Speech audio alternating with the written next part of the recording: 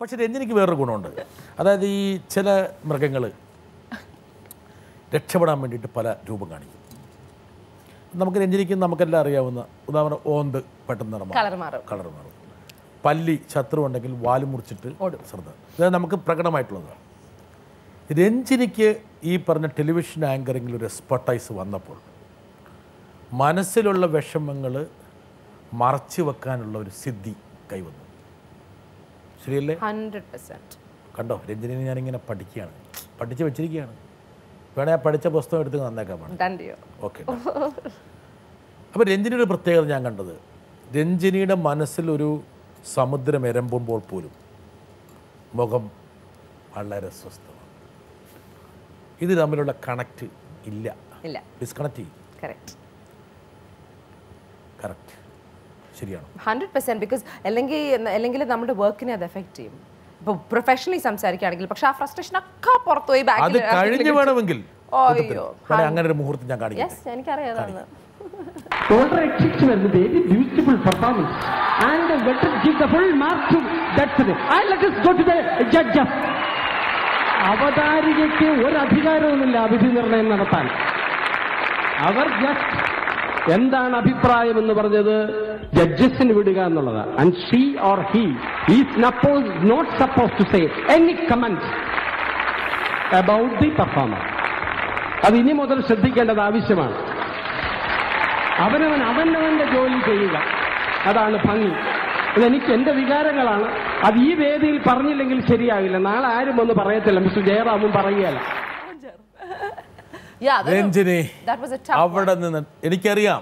എന്താ പിറ്റേ ദിവസം രഞ്ജിനിയുടെ റിയാക്ഷൻ ചിലർ പറഞ്ഞ് ഞാൻ അറിഞ്ഞിട്ടുണ്ട്. ഇത് ഏറിപ്പോയതിന്റെ വിഷമം പറഞ്ഞിട്ടുണ്ട്. ഇതൊക്കെ സീക്രട്സ് ആണ്, ഞാൻ പുറത്തു വിടുക. അതെ, I was part of.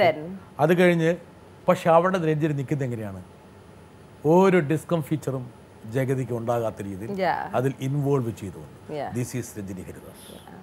Because I really believe sir എന്നെ ഒരു ഷോനെ വിളിക്കുകയാണെങ്കിൽ എൻ്റെ ഉത്തരവാദിത്തമാണ് ആ ഷോ കംപ്ലീറ്റ് ചെയ്യണമെന്ന്. ബിക്കോസ് ഞാൻ കാശ് വാങ്ങിച്ചിട്ട് വരികയാണ്, അതൊന്ന്. പക്ഷേ ചെയ്യുന്ന ജോലി മര്യാദയ്ക്ക് ചെയ്യണമെന്നുണ്ട്. എനിക്ക് വേണമെങ്കിൽ with all respect to Jagathy Sreekumar as an actor, and തീർച്ചയായിട്ടും അദ്ദേഹത്തിൻ്റെ ഇപ്പോഴത്തെ കറന്റ് സിറ്റുവേഷനിൽ അദ്ദേഹം എത്രയും പെട്ടെന്ന് റിക്കവർ ചെയ്ത് സിനിമയിൽ വരണമെന്ന ആഗ്രഹമാണ് എല്ലാ മലയാളികൾക്കും. യാതൊരു സംശയവുമില്ല. ഞാനും അതുപോലെ തന്നെ അദ്ദേഹത്തെ ആരാധിക്കുന്ന ഒരാളാണ്. Because I think is A brilliant actor.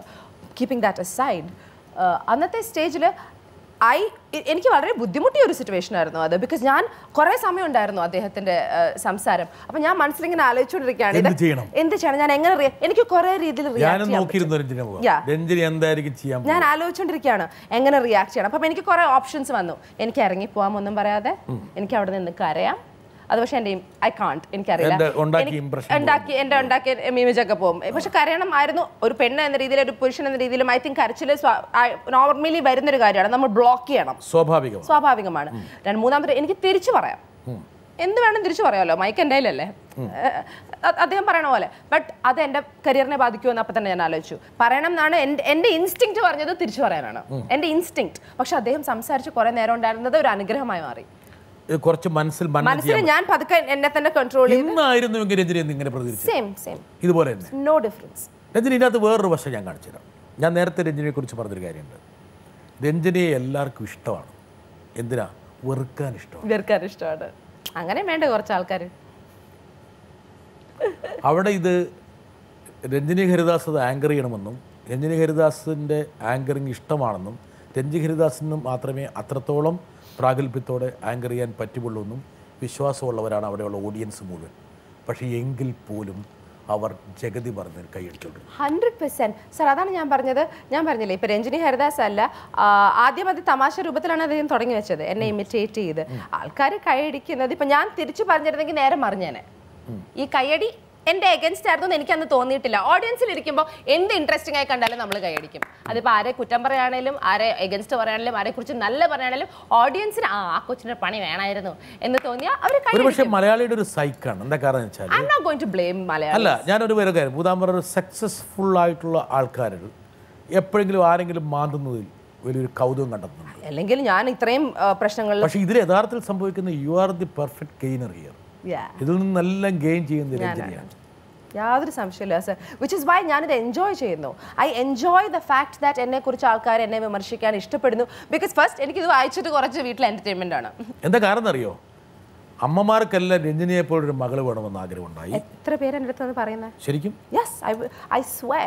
Because ഇപ്പം നമ്മൾ മലപ്പുറം സൈഡോ അല്ലെങ്കിൽ ട്രിവാൻഡ്രം സൈഡോ ഏത് സൈഡിലും ഞാൻ ഷോന് പോയാലും അത് നമ്മൾ ഒട്ടും പ്രതീക്ഷിക്കാത്ത അമ്മച്ചിമാരും 50-60 വയസ്സുള്ള സ്ത്രീകളും അവരെൻ്റെ അടുത്ത് വന്ന് പറയുന്ന കാര്യം, മോൾ ഇങ്ങനെ തന്നെ മുമ്പോട്ട് പോകണം, മോളുടെ വാക്കുകളിൽ ഞങ്ങൾക്ക് ഞങ്ങളുടെ മക്കളിൽ പ്രവർത്തിക്കാൻ ആഗ്രഹമുണ്ട്, ഞങ്ങളുടെ പെൺമക്കൾ ഇങ്ങനെ തന്നെ വരണമെന്ന് ആഗ്രഹമുണ്ട്, ഞങ്ങൾക്കൊന്നും പറ്റിയിട്ടില്ല മോളെ, ഞങ്ങളുടെ സാഹചര്യങ്ങളിൽ ഞങ്ങൾക്ക് സംസാരിക്കാൻ പറ്റിയിട്ടില്ല, ഞങ്ങൾക്കത് മാറ്റാനും പറ്റില്ല. രഞ്ജിനി എന്തൊരു പൊട്ടിയാ, നല്ല പൈസക്കാർ പെണ്ണുങ്ങൾ എന്നെ അഡോപ്റ്റ് ചെയ്തോളാം പറഞ്ഞു. എന്നിട്ട് വേണം അവരുടെ ജീവിതം. അതുപോലെ രഞ്ജിനിയുടെ തലമുറയിലെ കുട്ടികൾ പോലും രഞ്ജിനി ആകാൻ കഴിയാത്തതിൽ വിഷമിക്കുകയും ചെയ്യും. I don't know. ഉണ്ട് രഞ്ജിനി, വേണ്ട വരട്ടെ വരട്ടെ വരട്ടെ, ഇതൊക്കെ കോംപ്ലിമെന്റ് അതിനുള്ള തിരിച്ചു തന്നെ. ഇതൊക്കെ കഴിഞ്ഞിട്ടൊരു പണി വരുമെന്നാണ് എൻ്റെ പേടി. അധികം വിമർശിക്കപ്പെട്ട ഒരു ആങ്കർ കേരളത്തിൽ നല്ല ഇന്ത്യയിൽ തന്നെ വേറെ ഉണ്ടെന്ന് എനിക്ക് തോന്നുന്നില്ല. കാരണം അത്രയേറെ എന്ത് പറഞ്ഞാലും രഞ്ജിനി ഒരു വാക്ക് പറഞ്ഞാൽ കൂടെ അതും വിവാദം ആയിക്കൊണ്ടിരിക്കുകയാണ്. എന്നാലും ഇത്രയൊക്കെ വിമർശിച്ചാലും രഞ്ജിനെ ആരാധിക്കുന്ന ഒരുപാട് ആൾക്കാരുണ്ട്. ഇന്നും ഒരുപാട് അമ്മമാരുണ്ട് ഞങ്ങളുടെ മകൾ അല്ലെങ്കിൽ മക്കൾ രഞ്ജിനിയെ പോലെ നല്ലൊരു ആങ്കർ ആവണമെന്ന് ആഗ്രഹിക്കുന്ന ആൾക്കാർ ഒരുപാടുണ്ട്.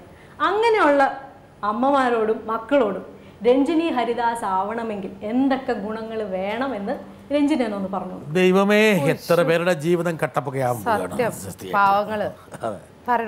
പറഞ്ഞു വന്നാലും എന്നാലും പാർവതി ആഗ്രഹിച്ചല്ലേ, എന്താണ് അവർക്ക് നൽകാനുള്ള ഉപദേശം? എന്റെ അമ്മനെ പോലെ ഒരു അമ്മയെ കിട്ടണം ആദ്യം. അതപ്പോ അവരെ തന്നെ മാറ്റാൻ ശ്രമിക്കണം ഈ അമ്മമാര്. അതാണ് ആദ്യം. It's very difficult. എൻ്റെ സാഹചര്യങ്ങളാണ് എന്നെ ഇങ്ങനെ ആക്കിയത്. അതുകൊണ്ട് എൻ്റെ വീട്ടുകാരും എൻ്റെ സാഹചര്യവും ഇങ്ങനെയായി. എൻ്റെ സാഹചര്യങ്ങൾ വരുന്ന ഏതൊരു പെൺകുട്ടിയും ഒരു വലിയൊരു പെർസെൻറ്റേജ് വരെ എൻ്റെ ഗുണങ്ങളോ അതിൻ്റെ ഓപ്പോസിറ്റ്. 50% സാഹചര്യം, 50% നമ്മുടെ സാഹചര്യം ആയിരിക്കാം. വേണമെങ്കിൽ ഒരു കാര്യം ചെയ്യാം, ഒരാളെ നമുക്ക് കൊണ്ടുവരാം, സാഹചര്യത്തെക്കുറിച്ച് സംസാരിക്കാം. രഞ്ജു, ഞാൻ ചോദിക്കാൻ പോകുന്നത്, ഈ യാത്രകളിലൊക്കെ നിനക്ക് ഫോൺ കോളും അതെല്ലാം മറ്റുള്ള ആളുകളുമായിട്ടുള്ള പരസ്പരം വർത്തമാനം പറയുമ്പോൾ എന്തെങ്കിലും ഒരു ക്വസ്റ്റ്യൻ ചോദിച്ചാൽ നിനക്ക് അറിയാത്ത സംഗതിയാണ് എങ്കിൽ നീ അതിനെപ്പറ്റി അതിന് ആൻസർ പറയുമ്പോൾ പിന്നീടത് ആലോചിച്ച് അതിനെപ്പറ്റി വിഷമിച്ചിട്ടുണ്ടോ എന്തെങ്കിലും രീതിയിൽ? സാധാരണ നിൻ്റെ സ്വഭാവം അനുസരിച്ച് എനിക്ക് അമ്മയാണെന്നുള്ള രീതിയിൽ അറിയാം, അതുകൊണ്ട് നീ വിഷമിക്കുന്ന ഒരാളാണ്, പറഞ്ഞത് അബദ്ധമായല്ലോ എന്നുള്ള രീതിയിൽ നിനക്ക് തോന്നിയിട്ടുണ്ടോ? ഇല്ല. രഞ്ജിനി സ്വാഭാവികമായിട്ടും, അതായത് വളരെ ഇമ്പൾസീവായിട്ട് പെരുമാറുമ്പോൾ എല്ലാവർക്കും വരുന്നത്, അത് ഈ ഷോർട്ട് ടെമ്പേർഡ് ആൾക്കാർക്ക്, ഇമ്പൾസീവായി പെരുമാറുന്നവർക്ക് സംഭവിക്കുന്ന കാര്യം കുറേ കഴിഞ്ഞ് കഴിയുമ്പോൾ ഇല്ല. ഐ തിങ്ക് ഒരു സെക്കൻഡ്, ഇത് പറയുന്നതിന് മുമ്പ് ഒരാളെ കൂടി എനിക്കൊരു സപ്പോർട്ട് കുറച്ചുകൂടെ കിട്ടട്ടെ, സ്ട്രോങ് ആക്കണം ഈ പോയിന്റ്. ഇവിടെ പിടിക്കട്ടെ. My question for you is that when you fight with others or with me for that matter, I'm not saying it's your fault, but yet again when you make hasty decisions because you are short tempered, do you regret about it? ഇത് ശ്രീകണ്ഠൻ നായരുടെ എന്തോ സ്വഭാവം ഇവനുണ്ട് കേട്ടോ, സംസാരം എന്നാൽ രണ്ട് ഒരു കുത്തു കൊടുത്തു. When you fight with me, അയ്യോ പൂരത്തല്ലാണ് ശ്രീകണ്ഠൻ ഞാനും. അതെ, when you fight with me, രണ്ട് when you make hasty decisions, because അവനെ എഫക്ട് ചെയ്യുന്നതൊക്കെ. അതെ, because see, I'm very protective, and mummy and brother എനിക്ക് they are എന്റെ പാർട്ടാണ്. Private property. വേറെ ആർക്കും അങ്ങോട്ട് പോകാൻ പറ്റില്ല, പക്ഷെ എനിക്ക് എന്തും ചെയ്യാം. ഫെറോഷ്യസ്ലി പൊസസീവ്. വേറെ ആരും അടിക്കരുത്, പക്ഷെ ഞാൻ അടിക്കും. വേറെ ആൾക്കാരും അടിച്ചാൽ ഞാൻ അങ്ങോട്ട് പോയി പ്രശ്നം ഉണ്ടാക്കും, പക്ഷെ ഞാൻ അടിച്ചിരിക്കും. അതാണ് എന്റെ പ്രോബ്ലം. ആ ഒരു ഞാൻ പറഞ്ഞില്ലേ, I almost feel like I M my mother's husband and my brothers girl friend. Almost ആ ഒരു പൊസിഷൻ ഞാൻ തന്നെ എടുത്തിട്ടുണ്ട്. അതുകൊണ്ട് തന്നെ യെസ്, 100% ഞാൻ ഇമ്പൾസീവ് ആണ്, പക്ഷേ വളരെ അപൂർവമേ ഞാൻ തെറ്റ് ചെയ്തിട്ടുണ്ടെന്ന് എനിക്ക് തോന്നിയിട്ടുള്ളൂ. ടു ബി വെരി ഓണസ്റ്റ്, ഇതിപ്പോൾ അഹങ്കാരം ആവാം, അതോ എന്നെ കുറിച്ചുള്ള എൻ്റെ തന്നെ തെറ്റിദ്ധാരണയായിരിക്കാം. ഈ പരിപാടി കഴിയുമ്പോഴേക്കും രൂപ കൂടെ ഉണ്ടാക്കിയിട്ട് രഞ്ജിനി അതിനകത്ത് കയറ്റിയിരുത്തും. ഡണ്ടി, you can do that. But I really feel, ഇപ്പോൾ ശ്രീകുട്ടൻ്റെ കാര്യത്തിലാണെങ്കിലും എനിക്ക് Sreekuttan, I want him to B better than I am. യാതൊരു സംശയമില്ല. അതെ, സക്സസ്ഫുൾ എന്ന് പറഞ്ഞാൽ ആസ് എ പേഴ്സൺ. ആൻഡ് എൻ്റെ വിശ്വാസം അമ്മയും ഞാനും വളരെ നല്ല ഒരു 24-year-old വളരെ യാതൊരു സംശയമില്ല. അമ്മയ്ക്ക് അവൻ സംസാരിക്കുന്ന പ്രശ്നം ഉണ്ടെങ്കിൽ എൻ്റെ കൂടെ ആയിരിക്കും. ഒരുപക്ഷെ പുറമേ നോക്കുന്ന ആൾക്കാർ ഇവളിങ്ങനെ കണക്കാണ്. They have no idea. I know that you are very close to it. ഫെറോഷ്യസ്ലി private ഭയങ്കര അല്ലേ? അപ്പം പൊസസീവ് ഫാമിലിൻ്റെ മാത്രം, വേറെ ആരുമല്ല, നോബഡി എൽസ്. ആൻഡ് ഒരു പ്രാവശ്യം എന്നെ ഹേർട്ട് ചെയ്താൽ പിന്നെ എനിക്ക് വളരെ ബുദ്ധിമുട്ടാണ്. അത് ഫാമിലി അല്ല. ഇപ്പോൾ ഫോർ എക്സാമ്പിൾ എൻ്റെ ഗ്രാൻഡ് പേരൻസ് വളരെ ക്ലോസ് ആയിരുന്നു. എൻ്റെ ഗ്രാൻഡ് ഫാദർ കഴിഞ്ഞിട്ട് എനിക്ക് വേറെ ഒക്കെ ഉണ്ടായിരുന്നുള്ളൂ. ബട്ട് ഗ്രാൻഡ് ഫാദർ എന്നെ ഹേർട്ട് ചെയ്തു. എന്നെ അല്ല, എൻ്റെ കുടുംബത്തെ ഹേർട്ട് ചെയ്തു. എന്നെക്കാട്ടും കൂടുതൽ ഹേർട്ട് ചെയ്ത് എൻ്റെ അമ്മേനെ ഹേർട്ട് ചെയ്തു. ഇല്ലില്ല, പ്രായമായി. അപ്പോൾ എൻ്റെ ലൈഫിൽ ഞാൻ ഏറ്റവും കൂടുതൽ സ്ട്രഗിൾ ചെയ്തൊരു കാര്യം ആ ഫൊർഗിവ്നെസ് ആയിരുന്നു. ദാറ്റ് വാസ് ഹാർഡ് ബിക്കോസ് എൻ്റെ ഒരു സ്വഭാവത്തിന് ഐ വുഡൻറ്റ്. പക്ഷേ ഞാനല്ലാതെ മാറി നിന്ന് I had to. And finally I realised ആൾക്കാർ പറയുന്ന ഒരു കാര്യം, ആ ഒരു കാര്യത്തിൽ ഹേസ്റ്റി ഡിസിഷൻ അല്ലായിരുന്നു. ഞാൻ സംസാരിക്കില്ല ബിക്കോസ് അപ്പൂപ്പനും ഞാനും തമ്മിൽ ലവ് ഹേറ്റ് റിലേഷൻഷിപ്പാണ് കേട്ടോ. ചെറിയ പ്രായത്തിൽ തൊട്ട് ഞാനാണ് അപ്പൂപ്പൻ്റെ ഫേവറേറ്റ് ഗ്രാൻഡ് ഡോട്ടർ എന്ന് എനിക്കറിയാം. ബിക്കോസ് ഞാനായിരുന്നു നാട്ടിൽ എപ്പോഴും ഉള്ളത്. Sreekuttan was to small. എന്നെ ഒക്കത്തും പിടിച്ച് പുറത്തൊക്കെ നടക്കും. അതിനുശേഷം 7ാം ക്ലാസ്സിൽ വെള്ളം നനയ്ക്കാത്തതുകൊണ്ട് എൻ്റെ 18ാം വയസ്സ് വരെ എൻ്റെ അടുത്ത് സംസാരിച്ചിട്ടില്ല അപ്പൂപ്പൻ. എൻ്റെ അപ്പം പിടിവാശിയുടെ ആശാനാണ്. സൈലന്റ് ആണ്, ഒച്ചയും ബഹളം ഉണ്ടാക്കില്ല, വളരെ പേഷ്യന്റ് ആണ്. ചെടി നനയ്ക്കാത്തതിൽ ഇത്രയും വർഷക്കാലം കാരണമുണ്ട്. ഒരു 2 വർഷം പറഞ്ഞു എൻ്റെ അടുത്ത് എല്ലാ ദിവസവും ചെടി നനയ്ക്കാൻ. അതെന്താ അറിയാമോ, വൈകുന്നേരം 2 മണിക്ക് ഞാൻ സ്കൂളിൽ നിന്ന് വന്ന് ബോൾഡ് ആൻഡ് ബ്യൂട്ടിഫുൾ കാണാനിരിക്കുമ്പോഴായിരിക്കും അപ്പൂപ്പൻ്റെ ചെടി നന. ഈ ബോൾഡ് ആൻഡ് ബ്യൂട്ടിഫുൾ കണ്ടിട്ടല്ലേ നമ്മളൊക്കെ പഠിക്കണേ. അപ്പൊ എവറി ഡേ വൈകുന്നേരം ചെടി നനച്ചു 2 മണിക്ക്. ഞാൻ സ്കൂളിൽ നിന്ന് വന്നേ ഉള്ളൂ ചെടി നനയ്ക്കാൻ. എനിക്കാണെങ്കിൽ ചെടി നനയ്ക്കുന്ന പോലെ ബോർ പരിപാടി ലോകത്തൊന്നുമില്ല. അപ്പൊ അപ്പം വന്ന് അപ്പൂപ്പന് ഇത് ഇഷ്ടം.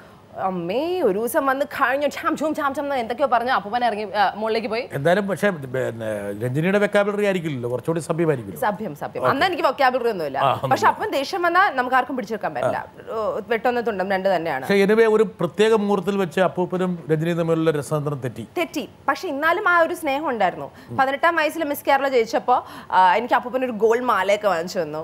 ക്വൈറ്റ് എക്സ്പെൻസീവ് മാല. അതിട്ടിട്ടാണ് ഞാൻ എൻ്റെ ഫൈനൽ റൗണ്ടിൽ കയറിയത്. അത് ഞാൻ പ്രതീക്ഷിച്ചില്ല. അപ്രതീക്ഷമായി വന്ന ഒരു സമ്മാനമായി പോയി.